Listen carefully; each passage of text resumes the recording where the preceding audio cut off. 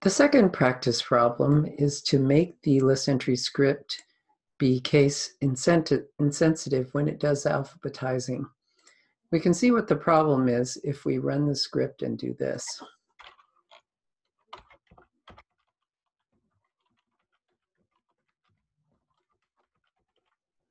So you can see I've capitalized horse, and because of the way that alphabetizing happens, all of the capital letters are considered to be more towards the front of alphabetizing than the lowercase letters.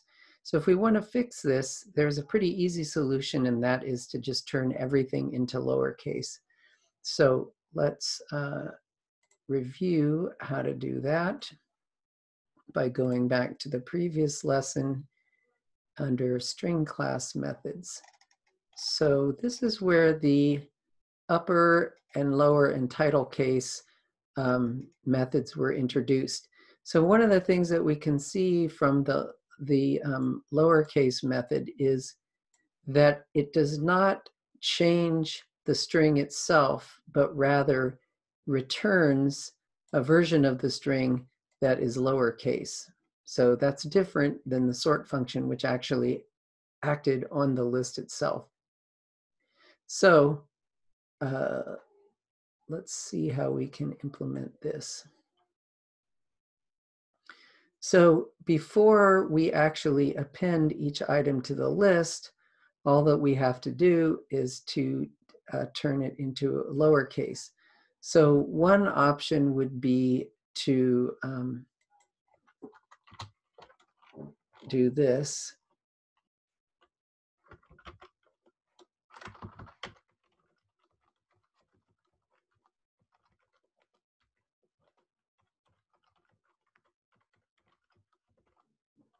So we'll take the lowercase version of item and set it equal to a new value, and then append that item to the list before we do it. Okay, so before we alphabetize it. So let's try and see if it works. So zebra.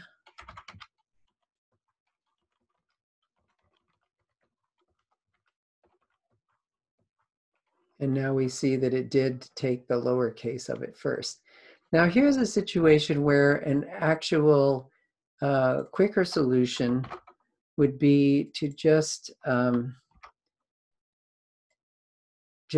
do the lower method on the item before we append it, and we could do that like this. So what it will do is to apply the lower case method to item, and then the output of that will be input into the append method.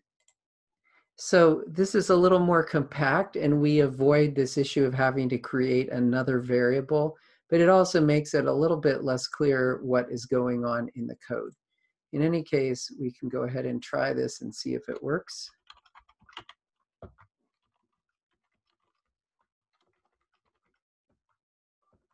And we see that it works just as well as the other one did. So simply by tacking on this method to the string before we passed it in, we could very easily solve the problem.